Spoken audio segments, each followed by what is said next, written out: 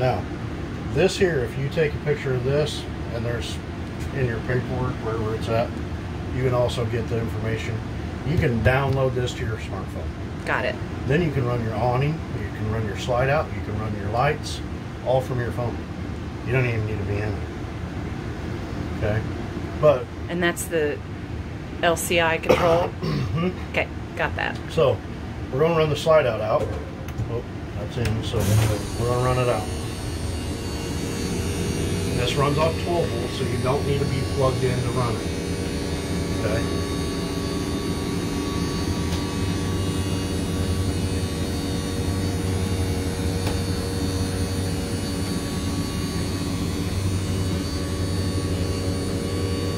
While that's out, I'm going to go outside and measure that with my tape. Okay. Just to see how much room, because I don't want to open that in front of the house. Yeah. There you go. Yeah. It looks like it's rubbed up against there. No, That just... that's the putty that they use Oh. to staple the Gotcha. roof Okay. ceiling in. Okay. So, Okay. but, all right. So we got inside LED lights, which is the blue lights. Okay. Outside is the same thing, same Yep. color, underneath your awning. Yep. Okay. Living room does all those. Okay. Kitchen does those. Okay. Anything else in here that is not on right now, you got to push button and do it yourself. Okay. So those, oh, that globe's out. Which is easy to fix, just screws in.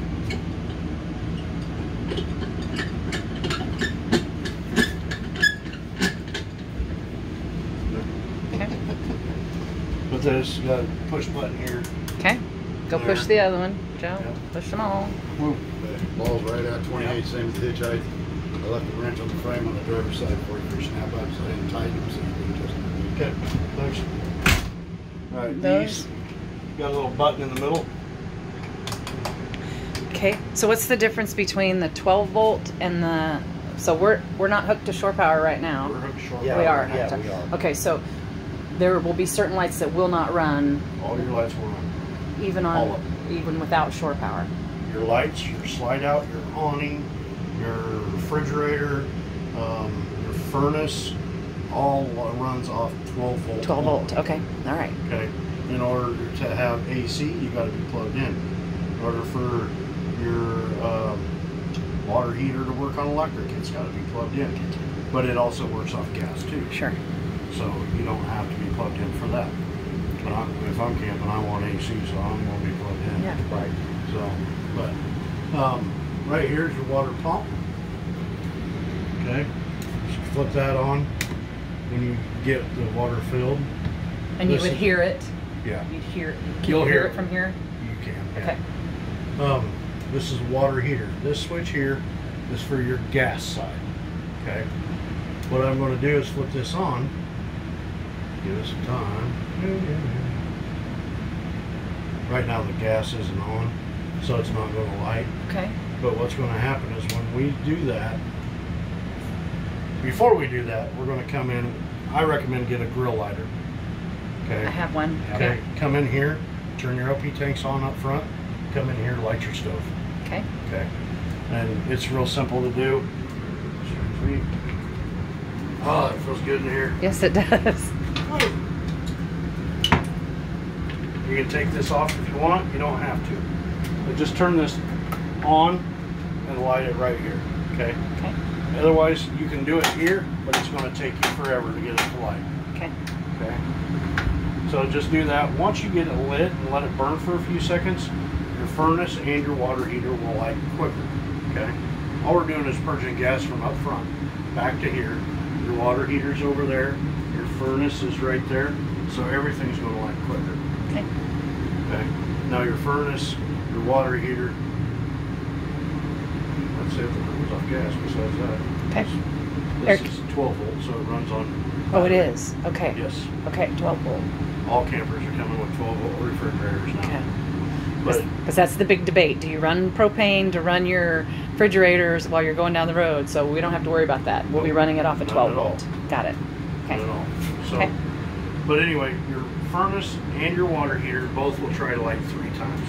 If they don't light your furnace, what it will do is the fan will kick off and it will just stay off. It won't turn back on.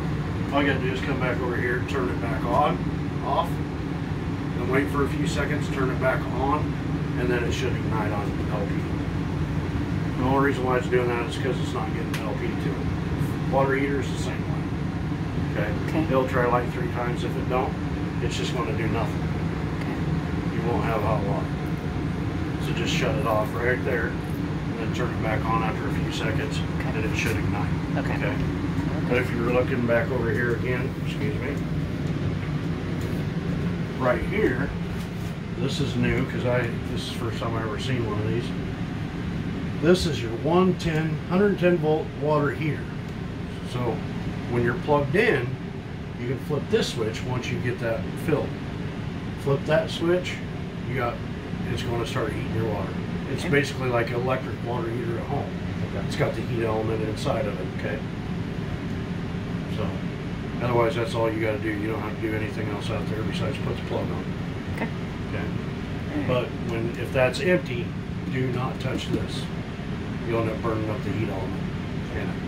Okay. So my label maker, I think, will put a little label on there that says, make sure you have water in the water heater. Yes. So if you look right here, it says BAT. All that is the battery. Okay, I can push this little button. Right now we're plugged in, so it's reading full charge. Okay, and you can see it right here too. Fresh, that's your fresh tank. That's your drinking water, shower water, brushing teeth water, whatever.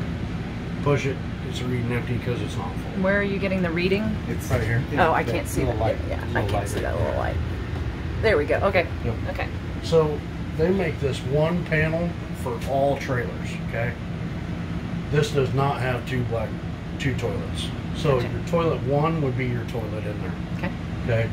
Your gray one would be this sink in the bathroom. Okay.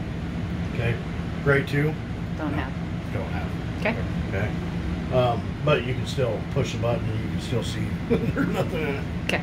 So now this electrical switch here, if for hypothetically speaking you want to watch a pretty fire instead of sit outside and it's raining where you need a little heat, you got to flip this, that turns that on.